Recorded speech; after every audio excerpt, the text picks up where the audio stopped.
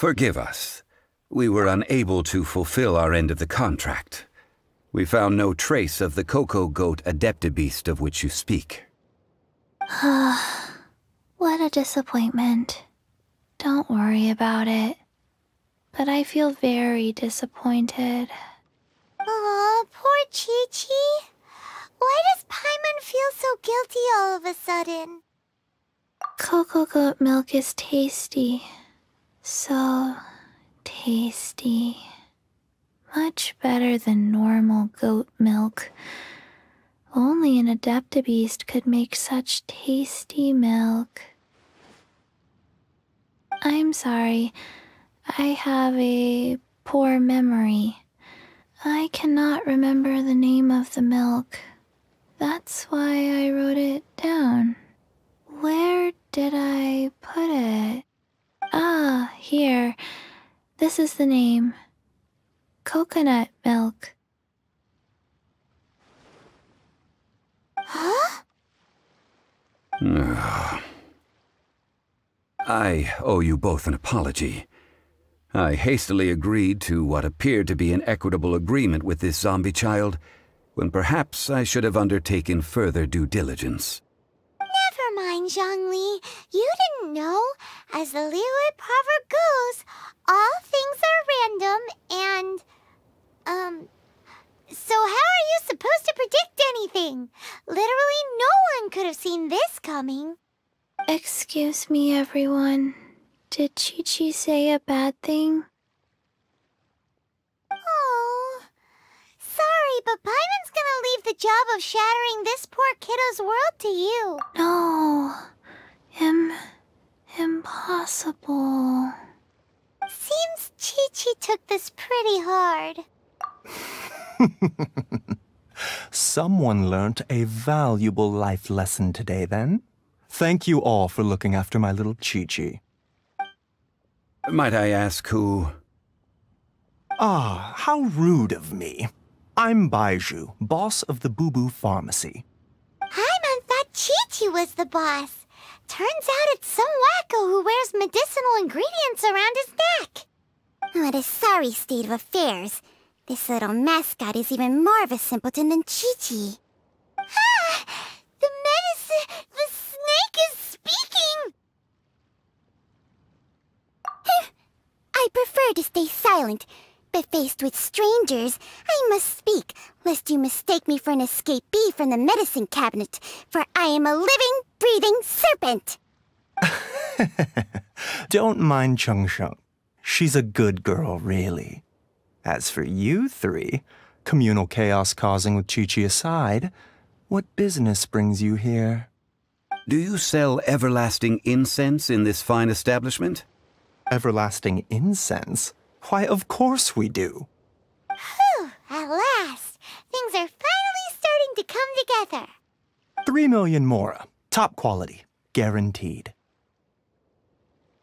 You might as well just rob the Golden House!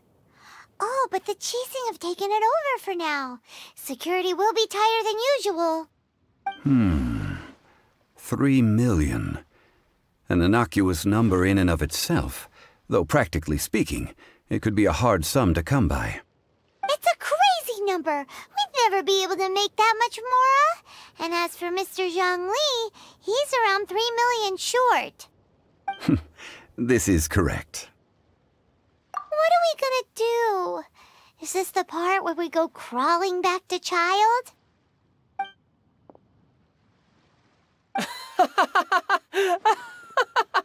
Cocoa Goat! Cocoa Goat! My sides hurt. Oh my goodness. I cannot believe you fell for that. Hey, less laughter, more sympathy. I'm almost in tears over here. Thank you. That was the best laugh I've had in a long time. In return, I'm more than happy to sort out this mess you've managed to get yourselves into. Excuse me, sir. Dr. Baizhu, isn't it? Truly honored. I'm Child, one of the Fatui Harbingers. Forgive my audacity, but I see a great many opportunities for us to collaborate in the future. If Bubu Pharmacy needed a stable supply of, say, coconut milk, the Fatui could help by setting up a robust and speedy distribution network. Strange. I knew the Fatui infiltrated businesses with seductive deals, but so much fuss over coconut milk? Coconut milk. Baiju, quick. Qiqi wants coconut milk. Ah, yes, of course, Qiqi. Anything you want. Thank you, child. I look forward to a successful collaboration in the future. I can give you a discount on that Everlasting Incense, too. Let's say 2,990,000 mora. That's like 0 difference from 3 million! 2,990,000. Also an innocuous number in and of itself, though practically speaking, it is a whole 10,000 less than the original sum of 3 million.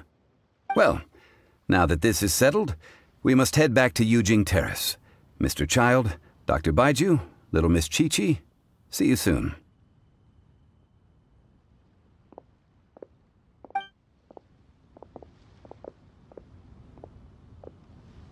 Ah, that lot is an absolute riot. Honestly, I can't remember the last time I laughed so hard.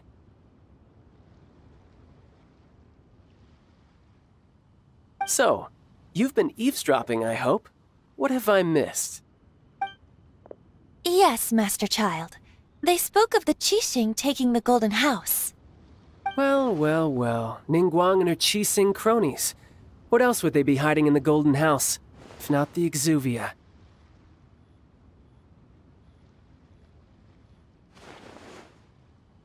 I apologize, but I warned you, didn't I? As the old Liu saying goes, the walls have ears.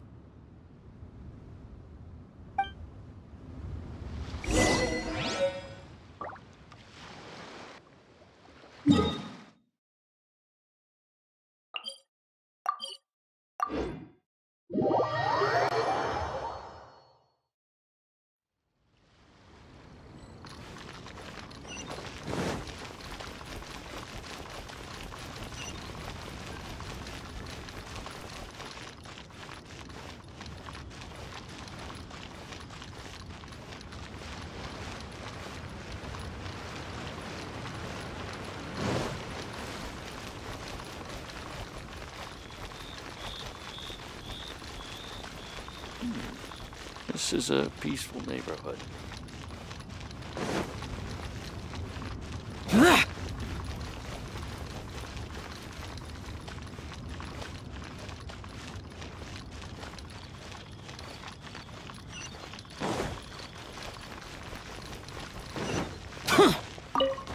Well, as it stands, we've hired helpers, and we've acquired the Everlasting Incense. The completion of our preparations is not far off. Whew, finally!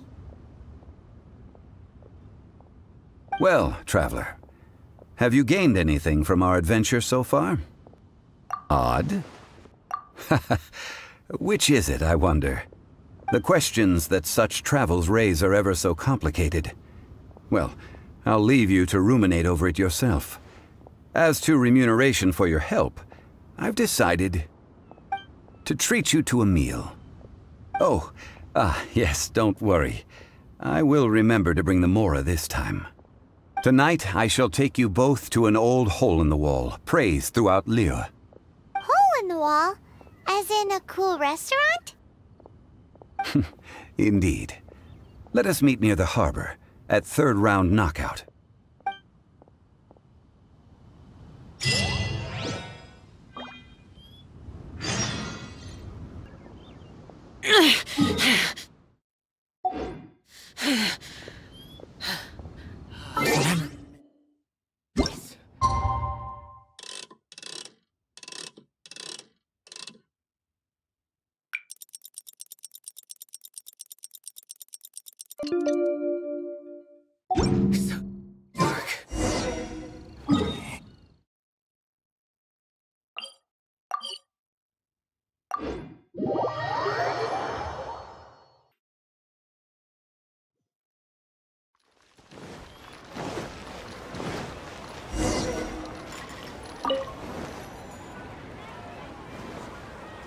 Ah, you're here.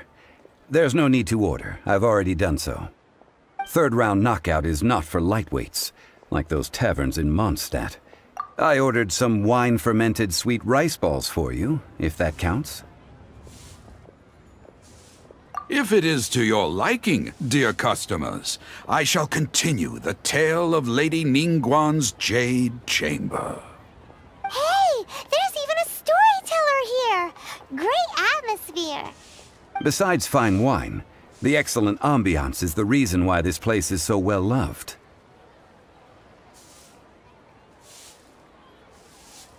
But when I say ambiance, I refer to a different sort from the one the Tevat travel guide uses to judge other establishments. As you all know, high above the land of Liyue lies a pavilion in the clouds, a palace in the mist. What does it mean to have all-seeing eyes? This, my friends, Lady Ningguang's masterwork that bridges earth and sky. Imagine, the weather is clear, and you gaze down from the deck on the world below. Behold, the glorious sights of Liyue Harbor, stretching out far and wide. They say that when Lady Ningguang ponders important affairs, she retreats to her jade chamber with none but her 3 closest confidants in tow. Why brings she these trusted 3 to sift through sources, dig through documents, looking for information? Piece by piece, facts and figures paint a picture on the walls of the chamber. But well before the wall is filled, Lady Ningguang's mind is made up. Having made her call, she has every last document shredded, and whoosh, she scatters the shavings out her window. Ah, look at them, how they billow in the wind like a sudden swirling blizzard. As the fragments fall, traces of text flicker before the eyes of the merchants of Liyue, like ink stains in white snow. The saying goes, the rarest treasures in the land are the words brought by the paper snow. For the words of the Tianquan have the power to move mountains, and all throughout the land know it.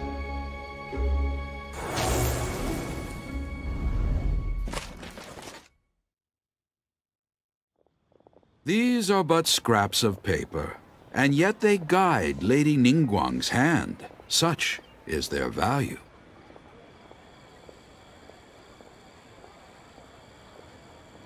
Merely grasping 1 or 2 of them will surely gift you a fragment of her wisdom, enough to stay a step or 2 ahead of your peers. Tianquan Ningguang. Feels like we're hearing this name a lot. Liyue locals talk about her. The Fatui hate her. She's most likely the one who hid the exuvia, and we saw her at the Rite of Dissension. Huh. Paimon wonders what sort of person she is. At last I have found you. You who returned from Jueyun Karst. Who's there? Wait, I am not with the Millelith, nor am I here to claim your bounty. However, I am an emissary of the Liyue Qixing. My name is Ganyu, secretary at the Yuehai Pavilion, and I have come specifically to meet you. Well, in concrete terms, I am the corporate secretary for the Qixing. At the moment, I am serving as Lady Ningguang's special emissary. Ningguang sent you? We were literally just talking about her. My apologies, you who have returned from Jueyun Karst. I am duty-bound and cannot extend my courtesy to you in full. But I have with me a letter from Lady Ningguang. She extends a formal invitation to you in her capacity as Tianquan. She invites you to her palace in the sky. An official invitation? Lady Ningguang said this. Invite her to come here. I wish to meet her. At the Jade Chamber, together we shall snip every one of these entwining dark threads.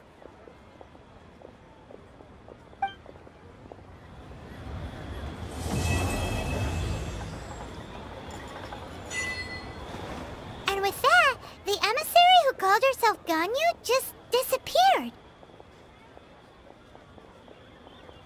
But we've received an invitation from the Liyue Qixing. Paimon still can't believe it. We'll be meeting people that have way more money than Paimon could ever count. We should be on our best manners. An invitation to visit the Jade Chamber is a rare honor indeed. You'd best be on your way now. But don't forget about the rite of parting. Once you've finished at the Jade Chamber, meet me at Dihua Marsh. Don't worry, we won't forget. Dihua Marsh. We'll see you there.